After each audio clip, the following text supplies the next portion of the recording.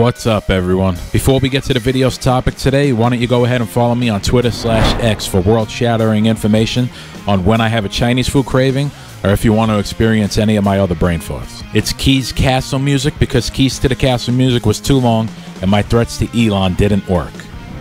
Alright, so Billboard magazine came out with their list of the top 50 greatest rock lead singers of all time, and of course I have a problem with some of it. I know this stuff is subjective, so I'm not really blowing a gasket, but I do have some disagreements. I also have an issue with the way they label things. Much like Rolling Stone magazine, Billboard seems to kowtow to the new idea of inclusion for the sake of inclusion, or mistaking the notion of iconic for best or greatest. The title isn't the 50 most iconic or the 50 best performers or the 50 best front persons to jive more with modern times.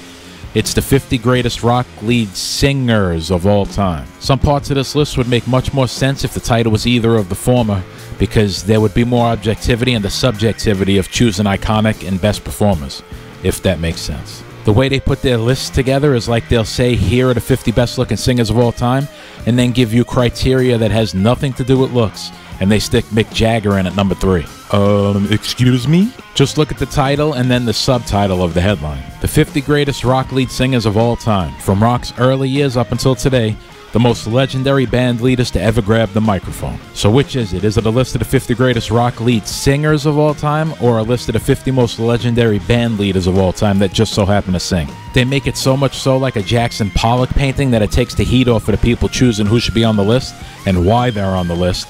But I'm here to smack them in the face with the frying pan. And of course, these are just my opinions, and I'm sure other music lovers or even prominent people in the industry are going to disagree with me, and that's fine, but you're wrong. First, let's go through some of the description of why Billboard chose these singers. Here at Billboard, we're taking a moment to honor those front-of-stage greats, the rock and roll singers who elevated their bands to stratospheric heights and inspired entire generations of vocalists to follow in the paths they blazed. These are the most legendary avatars from rock's 7-decade history, the folks who, with their singing, with their songwriting, with their ineffable live charisma, and particularly with their undefinable, all-encompassing presence, have done the greatest job of spreading the music's gospel to all corners of the world, serving as mouthpieces for their bands and spokespeople for the genre. So right there, it's not consistent with the title. Am I being Captain Literal Man here? Yes, I am. You can't claim to make a list comprised of the greatest rock lead singers of all time and then include a hodgepodge of reasons other than vocal ability, like songwriting, charisma, a singer who sort of kind of might be a rock singer,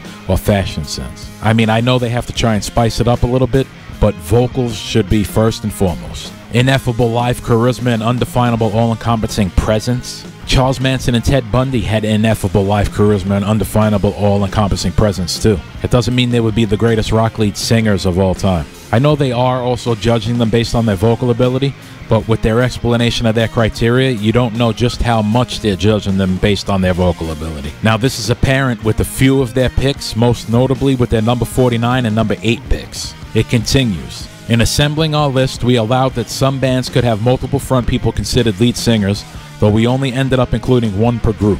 But we were picky about the band part. Groups had to be mostly consistent from one album to the next and play the majority of their own instruments, as well as the rock part. While many of the groups here span and/or defy genres, we had to be comfortable considering them largely a rock band for them to count here. Okay, but I love this next part. And most challengingly, we opted to disqualify lead singers whose most famous bands are named after them.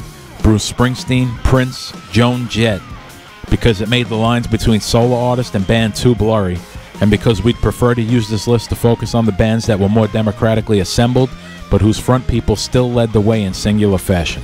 What?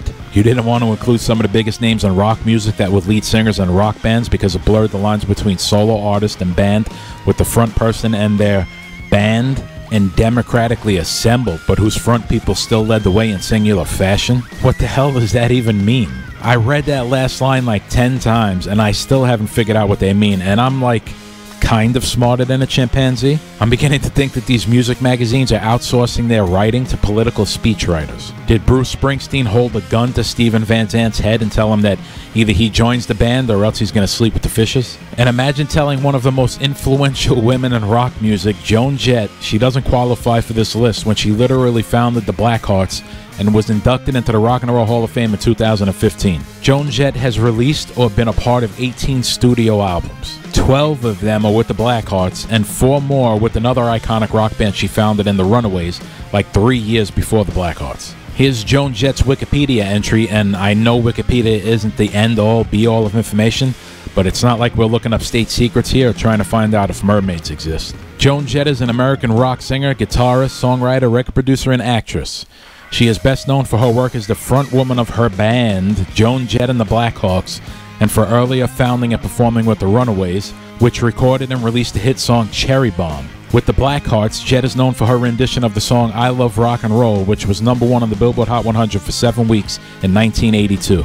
Jett's other notable songs include Bad Reputation, Light of Day, I Hate Myself for Loving You, and her covers of Crimson and Clover, Do You Want to Touch Me, Oh Yeah, and Dirty Deeds. I mean, how can you just erase their work with their band just because they also had solo careers at some point, no matter how big or small? What the hell do you mean it blurs the line?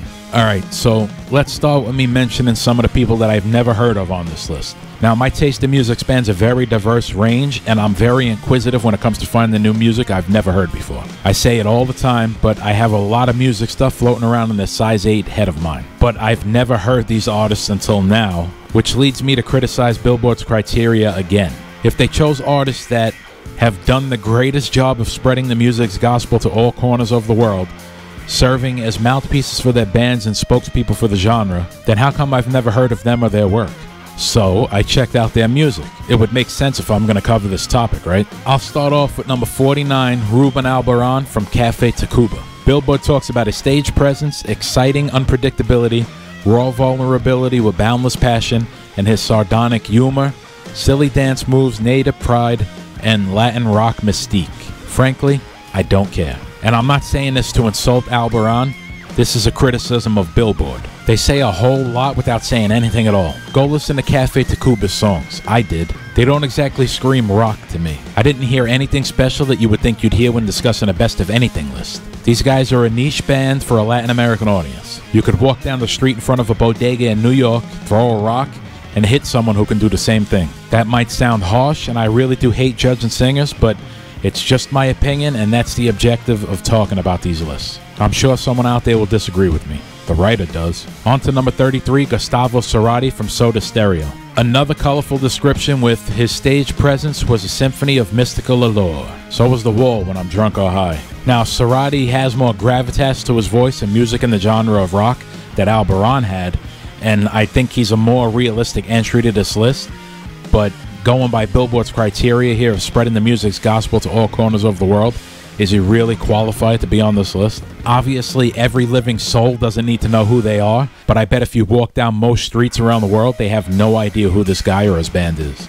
Maybe it's me. Maybe I'm just too sheltered when it comes to listening to international artists. I want to point out that the same writer wrote both segments for the last 2 Latin artists. So Billboard probably asked the Latin writer to choose a couple of Latin artists for the sake of diversity. There's nothing wrong with that if it's warranted. The third and final artist that I've never heard of on this list is number 31, Laura Jane Grace from the band Against Me. I kind of feel like I should know who this is because she's American, but I don't, and I never heard their music before now. Laura Jane Grace, formerly known as Thomas Jane Gable, is transgender, and I can't help but think it's another inclusionary entry to the list. That's not to say that transgender people can't be great singers, but I've just never heard of them. I think Anoni is a great singer and they're transgender. Even if they were just talking about other great iconic rock singers, they could have included artists like Ronnie James Dio or Rod Stewart or Tom Petty or Greg Allman or Bruce Dickinson. All left off the list, and there are probably more that were left off the list that were more qualified to take this spot or that made more sense to take this spot even by Billboard's own criteria. So that's only 3 artists on the list that I had no idea about. Alright, so now we get to what might be my only 2 other issues with inclusion on this list before we get to the top 10.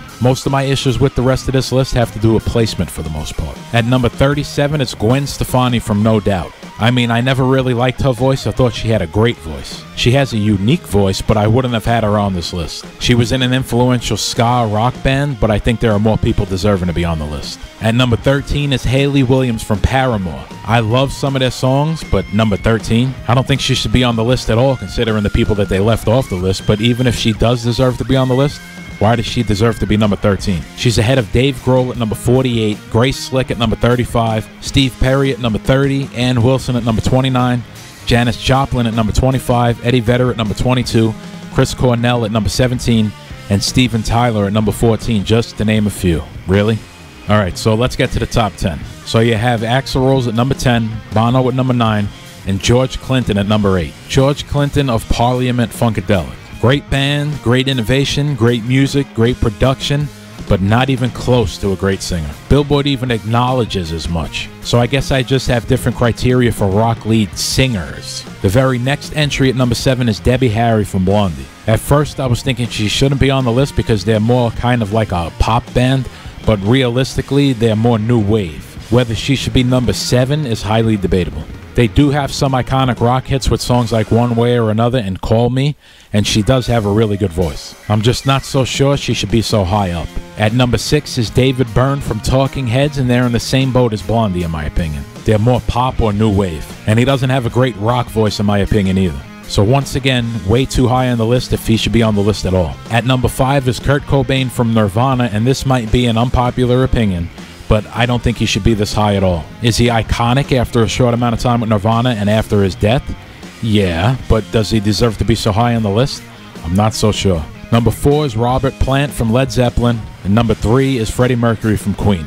No problem with either one of them. Number 2 is Stevie Nicks from Fleetwood Mac. I love Stevie Nicks. I love her voice, but I feel she should not be number 2 on this list. There are more rock lead singers that are better choices to be this high. I actually think that Ann Wilson should be much higher. She has a magnificent, powerful voice. All the singers I mentioned before when talking about Hayley Williams should probably be higher than Stevie Nicks in my opinion. Not to disparage Stevie Nicks because I do love her and Fleetwood Mac. Number 1 on the list of the 50 greatest rock lead singers is Mick Jagger from the Rolling Stones. I like their songs, but I've never been a huge Stones fan, and I'm kind of on the fence with Mick Jagger. Should he be number 1?